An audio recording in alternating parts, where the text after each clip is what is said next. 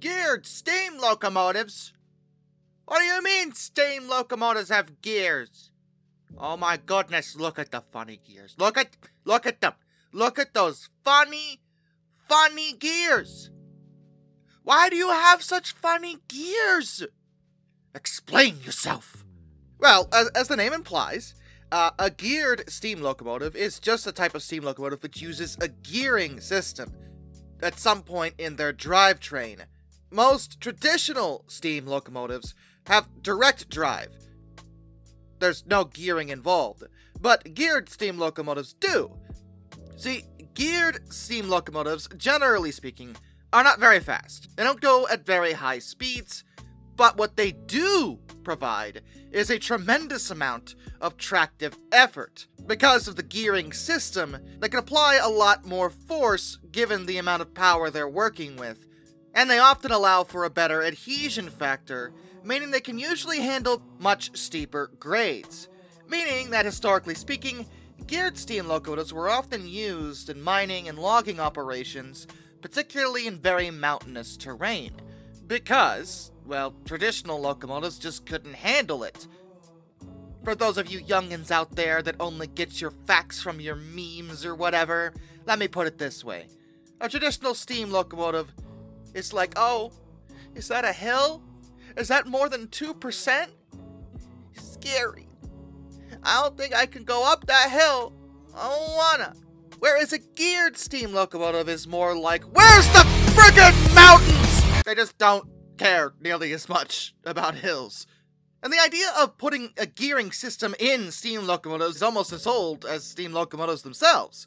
Richard Trevithick's Colebrookdale locomotive used a large gear to link the crankshaft to the driving axles instead of side rods, giving it a 1-to-1 gear ratio. Other early designs also utilized gears.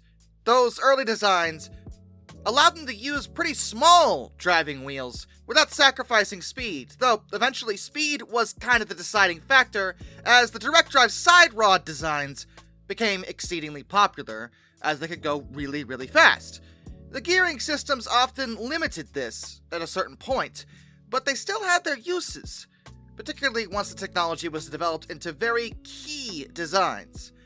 When it comes to geared locomotives, there are exactly 3 major types. There are a lot more than 3 in total, but there are 3 main ones that you hear about the most. Consider it the holy trinity of geared steam locomotives. And the first, and most popular, was known as the Shay. The original Shay design was developed by a man named Shay. Ephraim Shay constructed the original Shay. The technology would develop into a slightly bizarre-looking engine at first glance due to the offset boiler. Shay boilers aren't centered.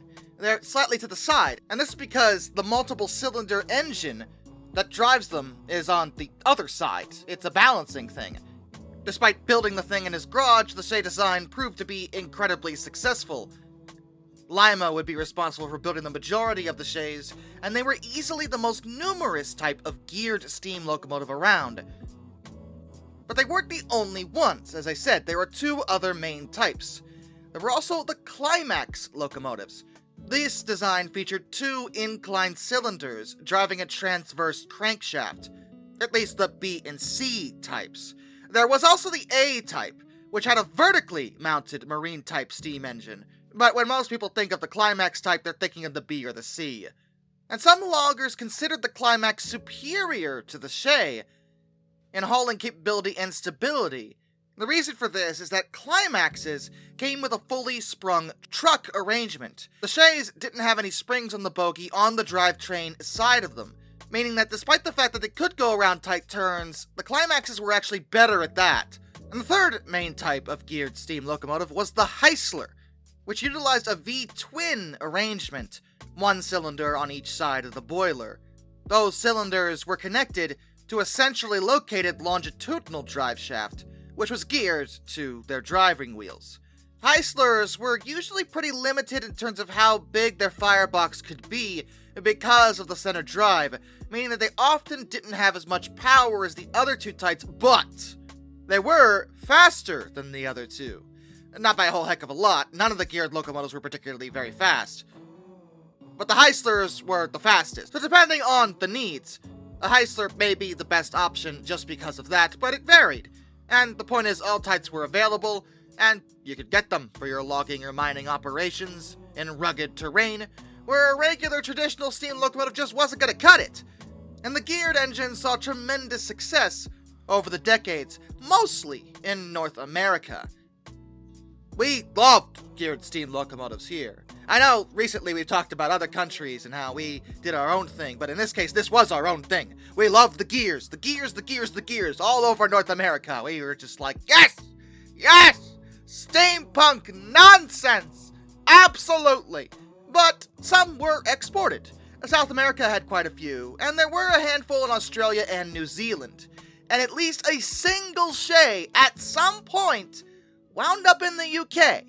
The British found her a little funny, because she was, but she plucked along for them for quite a while. But it is believed that was the only time a Shay wound up in Britain. They didn't have nearly as much mountainous terrain to deal with compared to, say, us. I mean, we have the Rocky Mountains and the Appalachian Mountains over here, so it kind of makes more sense. In South America, they have the friggin' Andes. I mean, you know, it's one of those things. Because unless you were dealing with an area of very rugged terrain with a lot of grades beyond the means of regular steam locomotives to handle, geared steam locomotives usually weren't very helpful because, well, that was their big advantage. Colossal tractive effort at low speeds and high adhesion factor, but always low speeds. They just couldn't go very fast. So they were a niche thing. But in that niche, they were phenomenal. But as I said before, the three main types are just that. The three main types.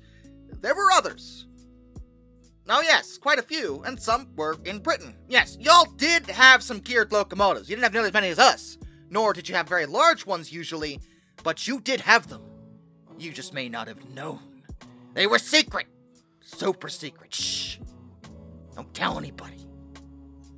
For example, the Sentinel Wagon Works built a whole bunch of geared shunting locomotives, and these were mostly vertical water tube boiler designs. In fact, as I mentioned vertical boilers, I should probably stress, most of the vertical boiler coffee pot style locomotives are geared. They are. It's not obvious, but they are. That's how they work. Granted, not all of them are. The ones made by De Winton and Company in Wales. They didn't gear theirs, but a lot of the others were, so that's something to consider as well. Aveling and Porter made a few that were basically just traction engines, but with railroad wheels. That was the whole thing. That was it. And a lot of theirs use a sprocket chain drive. They were very, very low tech, but they did work. Avonside Engine Company in England produced a rather small amount of narrow gauge geared steam locomotives for sugarcane plantations in Natal. They were relatively similar to Heislers in overall design, so that's kind of neat. And moving beyond just Britain, there's also New Zealand. Yeah, randomly, New Zealand. They had a few homemade versions of the Climax and the Heisler, but there was also a type that was called the 16-wheeler. This is because that under the white notation, you could describe it as a 04440. Yes, really. And that thing was made by Johnson Brothers, and it appears very slapped together. Also, it did work, so I guess you can't say much about it. New Zealand had a few, and got quite a bit of use out of them. And jumping back to America real quick, there was also the Willamette locomotive. Now you're probably looking at this and saying, wait. That's a Shay. Yes. But also no. The Willamette is, in effect, an improved Shay clone, built by the Willamette Iron and Steel Works of Portland, Oregon. They had waited for certain patents associated with the Shay to expire, and once they did, it was therefore legal for other manufacturers to produce engines that were very much, well, like Shays, except not exactly. Most of the differences were meant to be improvements on the Shay, although it is worth mentioning that Lima had created what was called a Pacific Coast Shay, that wound up sharing many of the features that the Willamettes had. But regardless, a Willamette type will, for one thing, almost always have superheaters installed. Shays usually didn't have those, but the Willamettes did. The boiler parts of a Willamette were riveted together rather than simply bolted. They used Wolshart's valve gear driving piston valves, while Shays used the Stevenson valve gear driving slide valves. The truck design was completely different, and as a result, the Willamettes tended to ride a lot smoother than Shays. The rear cylinder on the Willamette was facing the same direction as the rest of the cylinders, whereas on a Shay, the rear one faces backwards, while the other two face forwards. Also, the rear cylinder on a Willamette was moved forward of the cab. The valve chests were turned outward, which rendered pretty much all the cylinders completely identical, making maintenance a lot easier. And when compared, the Willamettes proved that they could pull a little bit more weight, as well as using less fuel when compared to the Shays. They were also almost all oil burners. Only a single one of the Willamettes burned coal. A total of 6 Willamettes survive into preservation, just to be clear. In any event, there's quite a number of geared steam locomotives that I haven't talked about yet. Maybe we'll make another video about them. I just wanted to give you an overview. And I think I already went into way too much detail. But you're probably asking, where can I go to see a geared steam locomotive? Tell me! Tell me now, Darkness, I demand to know. Well, first of all, you need to chill. Second of all, Cass Scenic Railroad. Easily the best place to go in America. They only use geared steam locomotives, and feature the largest remaining and last Shay ever built, Western Maryland Railway number 6, who is a big, big girl at 162 tons. They also have both a Climax and a Heisler, meaning that they can show you all 3 of the main types. They aren't the only ones that have them, but Cass is held in high regard. Over in New Zealand, they have quite a few places with both Heislers and Climaxes in preservation. In the UK, well, you won't find that Shay they had, but you will find plenty of coffee pots, particularly the Sentinels. At the end of the day, what more can I say, but don't underestimate the gears. The funny gears! Where's the friggin' mountain? Till next time, this is Darkness, and I bid you all a fun farewell.